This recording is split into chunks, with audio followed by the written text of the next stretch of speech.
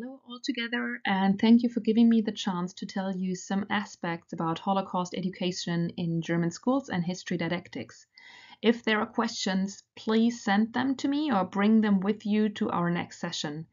I will also put some more links and additional scans in an extra folder if you like to intensify some of the aspects. We must overcome a narrow view on German history. We need to move away from fixation on negative aspect, says Mark Jongen from the AfD. Hitler and the Nazis were just a blip in our 1,000 years of successful German history. Yes, we acknowledge our responsibility for those 12 years. We have a glorious history, and that, dear friends, lasted longer than the damned 12 years. Alexander Gauland. Björn Höcke, by the way, former history teacher, criticized the stupid politics of remembrance that robs Germany its collective identity and describes the National Holocaust Memorial in Berlin as a monument of shame planted in the heart of its capital. These quotes were all taken from the right-wing party, the so-called Alternative for Germany, the AfD.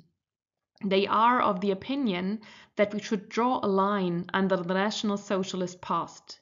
They see permanent remembrance as a hindrance to national identity, and they are not alone in this view.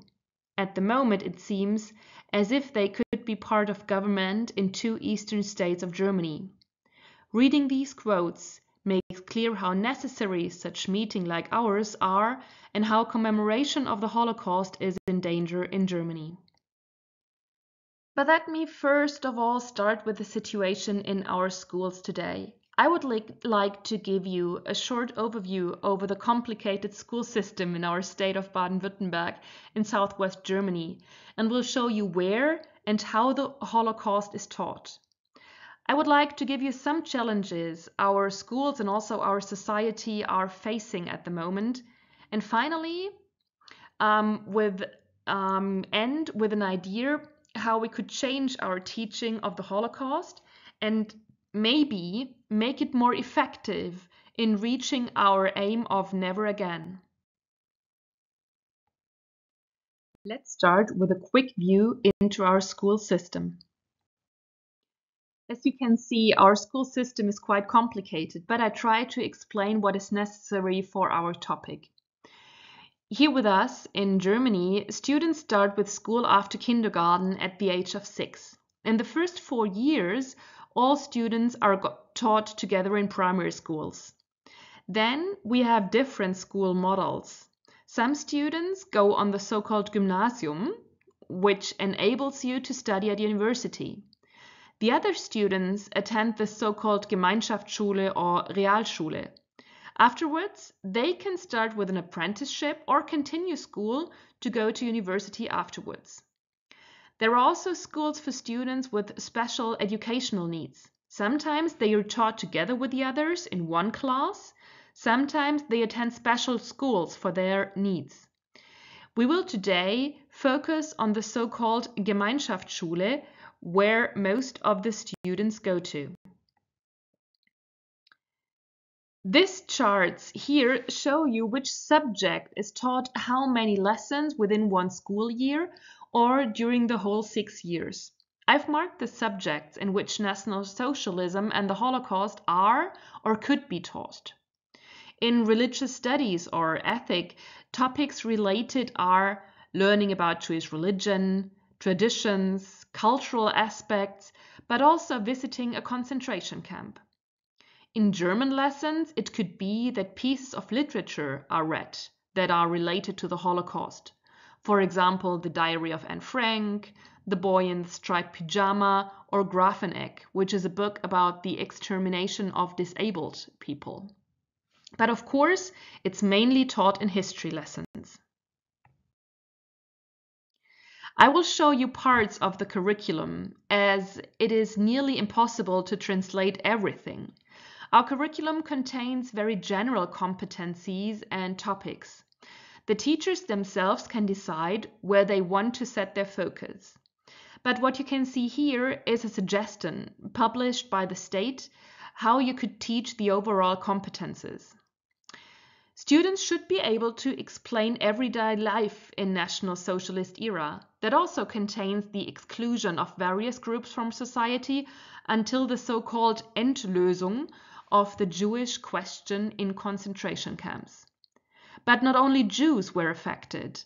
Also, other victim groups should be part of the history lessons. And they should also be characterized within the Second World War, and students should explain the connection between Holocaust and Second World War. Therefore, students should know the steps of exclusion of Jews from society and form definitions of the terms Shoah and Holocaust. The other chapter in the curriculum which deals with the Holocaust is concentrating on the commemoration of the past. The most important aspects are the singularity of the Holocaust as a planned genocide that killed millions of people. Students should be aware that they as Germans have a special responsibility, even if it wasn't them who committed the crimes. But as inhabitants of that country, they have the duty to remember the whole world about what had happened. For that reason, they not only discuss different meanings of the words guilt and responsibility, but also interpret different ways of commemorating, either in their area or also, for example, in Berlin or in the bigger concentration camps. Finally, the curriculum links the present to the past by discussing right-wing symbols and slogans today. Now, what do these information mean for German textbooks? In Germany, textbooks have to be authorized by state government, which means that we have a limited amount of 4 to 5 books that are used in schools. But of course, it's allowed to also use other materials from the internet or other books too. But I have had a look into the textbooks to see which material they use to teach the Holocaust. Of course, there are texts explaining what had happened, but I focused on the sources and other materials they used. You will find the exact literature and also scans of the books in the attachment.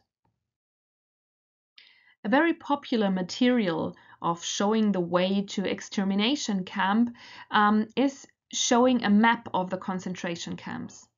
It not only shows the large amount of camps, but it also shows that the extermination camps were all in the east, not on German border. This way, it wasn't obvious to Germans that actually happened, for example, in Auschwitz. Another way of explaining why Germans accepted the extermination of a whole group of people is by showing examples from school books.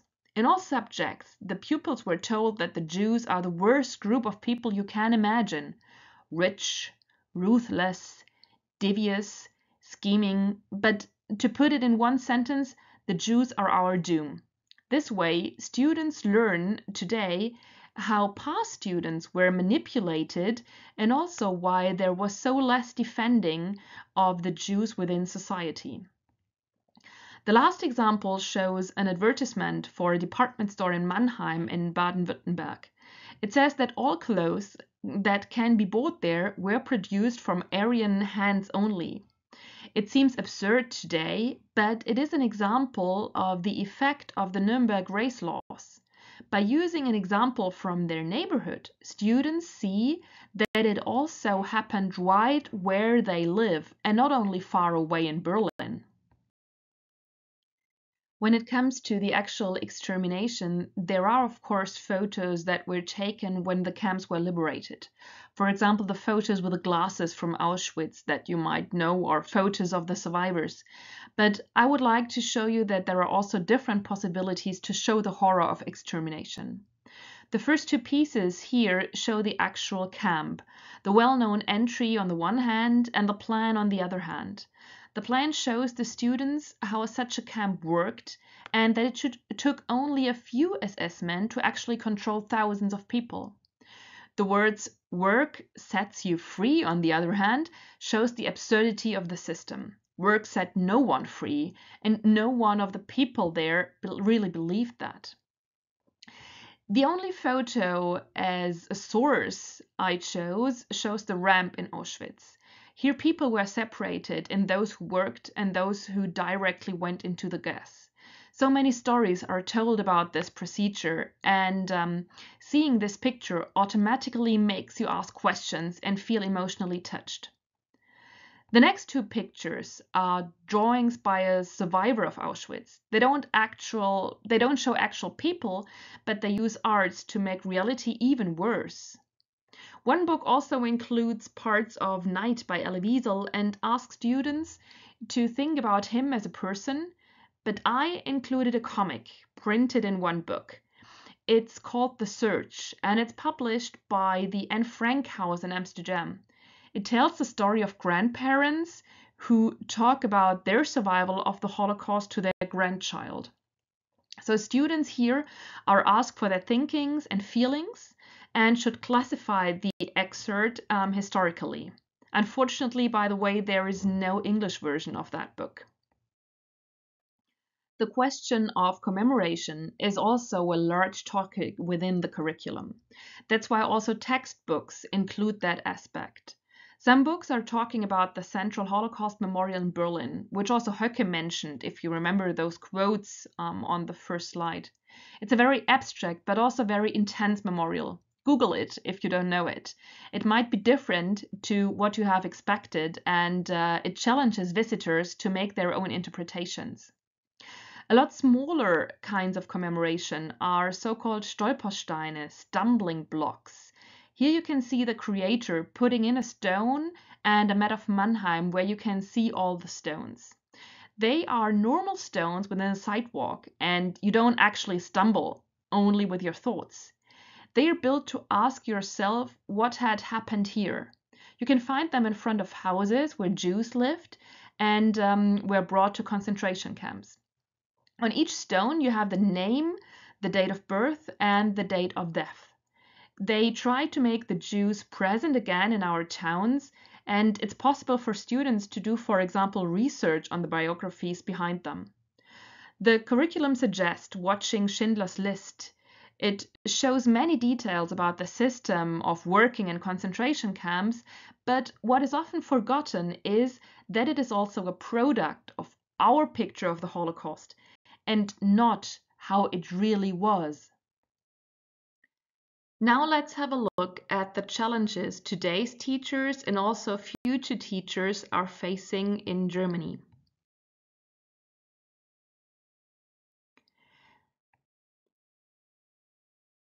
At this moment, there is only one place for Germany, that is the side of Israel.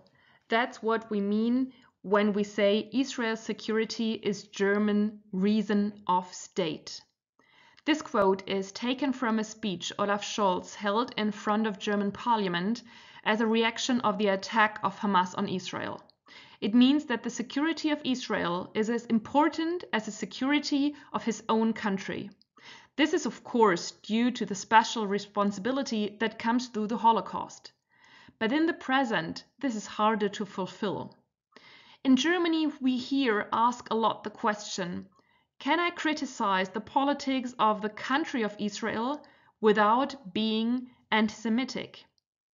We have Palestinian students or students from other Arabian countries in our classes whose families suffer every day and of course who have a different meaning. How can we react to their anger? As we are a migration society, we have students from all over the world in our classrooms. The question is, how can I make clear to them that the Holocaust is also relevant to them? How can I ensure that they cannot only critically examine the Holocaust, but also question their own beliefs about other genocides? The right-wing party is using National Socialist words in wrong contexts and with wrong meaning, and this is why they slowly bring them back into society. That's why we have to teach the students these words like Lügenpresse or gleichgeschaltete Presse, so that they know that what these words mean and understand what it means if someone uses them. In Germany, right-wing ideas are mostly spread over social media. These channels are not controlled, and students are left alone with the images shown there. The algorithm also has the effect of self-insurance. This makes it increasingly difficult to break down beliefs recognizing fake news. And recognizing fake news is also made even more difficult in times of AI. Teaching in democracy must also respond to these challenges. Because some of these points that I've just mentioned might not be clear to you, I will add some more links about these expressions for you under the video. Now let me come to a conclusion, or we could also say let's focus all our information and ideas that we had. In this overview that you can see here, you can see an increase of anti-Semitic tendencies in Germany within the last 8 years.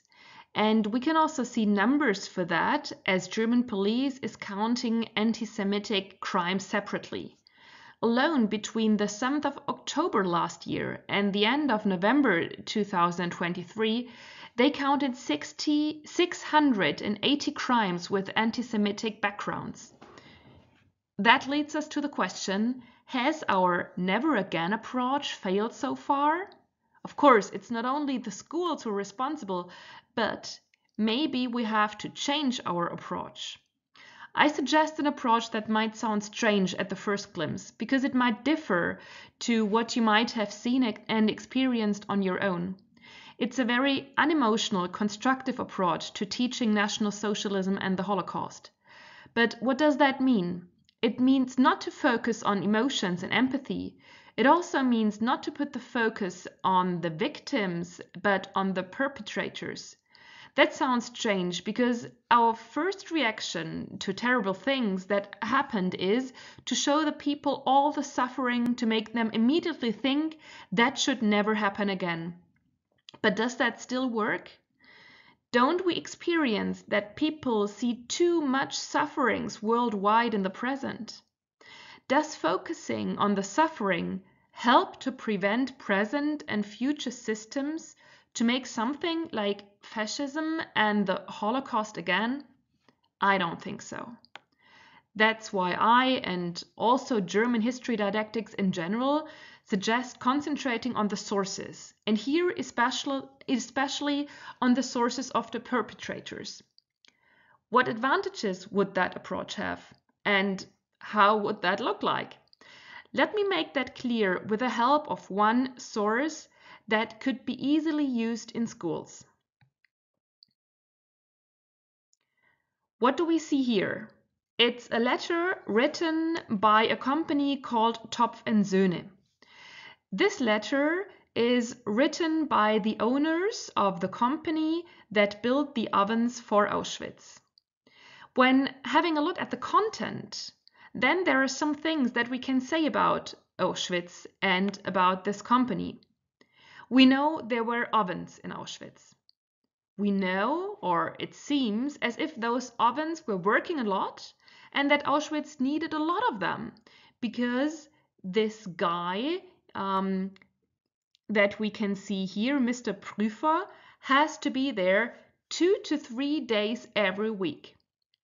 That means there might have been a big need for these ovens. The engineer, Mr. Prüfer, by the way, a civil person, not essentially working for the SS, was there very often, so he knew about everything that happened there. The people responsible at the company knew exactly what their ovens were built for and what they were used for. And the last sentence, always willing to serve you, we highly recommend ourselves to you. We see that they supported the system. When showing this document to students, questions arise out of their feeling of empathy, by the way, without asking them for being empathetic. Possible questions here could be, why did the company's owners deliver the ovens for Auschwitz? Were they convinced National Socialists? Were they proud to work for being chosen, or their work is being chosen as the supplier for these ovens? Maybe also, did they see it as a test for the quality of their ovens? And what about Mr. Prüfer? Why did he go to Auschwitz, by the way, more than once? Why didn't he just quit his job? How could he live with seeing all these horrible things? Or questions like, where's that letter from? Who published that letter? And what was the intention of publishing that letter? Also, maybe American students could stumble over the last sentence, Heil Hitler, which I think can't be translated properly. And you could explain to the pupils that nearly every administrational letter in these days were signed like that. By discussing these questions, also with further material, text sources, and so on, students build up an own narration about the Holocaust. And what effect does that approach now have for historical learning? First of all, students learn how to ask questions, which might be the most important competence in our days, where we have so many different representations of the truth. With the help of sources like that, we can react to people who tend to deny the Holocaust. These sources, like others, were not kept intentionally. They were produced as part of administrative actions. They were necessary and not written for us today. Books written by victims or their ancestors are different. They are written with a purpose. So one might ask, how could you prove that this really happened? In these sources here, such as, for example, bills written by train companies for every single person brought to Auschwitz, in these sources we have the proof that Auschwitz happened. If we aim at the big goal, never again, we have to understand how the Holocaust became and how it worked.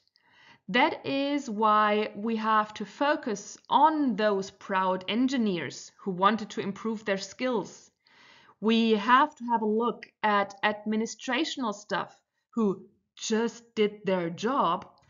We have to examine convinced National Socialists, and we have to have a look at people who were asking themselves the question of how to behave every single day. Why did they decide to still go to work? This way, we can see developments coming today. And also, National Socialists came into power legally.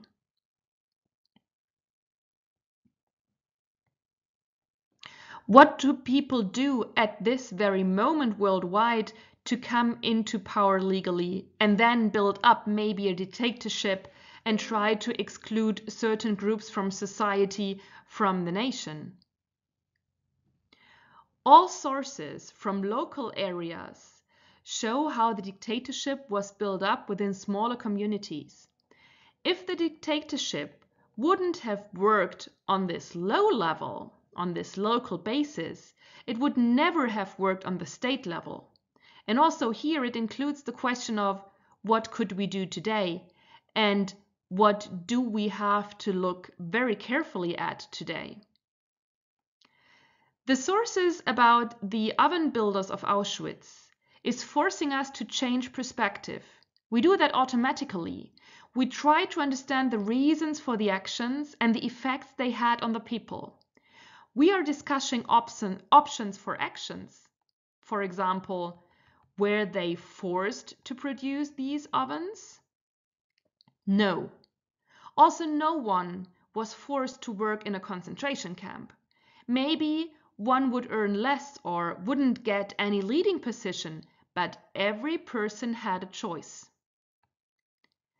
This way, students do not judge quickly by using words like perpetrators, victims, resistance fighters, because these judgments are often hard. Let's take the example of Graf von Stauffenberg. You might know him from the film with Tom Cruise, Valkyria. The attributes with which he has been described differ a lot. During and also after the Second World War, he was seen as a betrayer because he was weakening German troops with his attack on Hitler. In the film, he is seen as a hero. He was made a resistance fighter. But if we have a closer look, we will see that he was also a perpetrator because he was part of the general staff and therefore responsible for war actions. He also wasn't part of the bombing of Hitler because he wanted to save the life of Jews. No, it was only because he wanted to save the life of his soldiers, of Germans. So he was a resistance fighter, a perpetrator, and a victim because he was sentenced to death. And maybe all of it is true. The constructive approach I have presented helps students see that there cannot only be black and white, and that we also shouldn't judge too quickly today and be able to change our opinion if we are proved wrong. All of this shows that historical learning is actually learning of democracy in the present.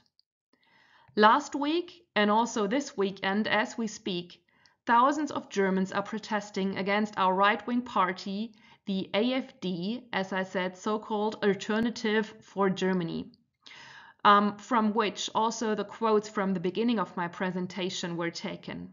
In the picture here, you can see where Cologne, where 30,000 people showed their opinion because it came out that members of this party have been active parts of the discussion whether millions of Germans and immigrants should be brought to a place outside Germany. Elie Wiesel, who survived 2 concentration camps, would have liked that picture. He stated the powerful words with which I would like to end this presentation. We must take sides. Neutrality helps the oppressor, never the victim. Silence encourages the tormentor, never the tormented. Sometimes we must interfere.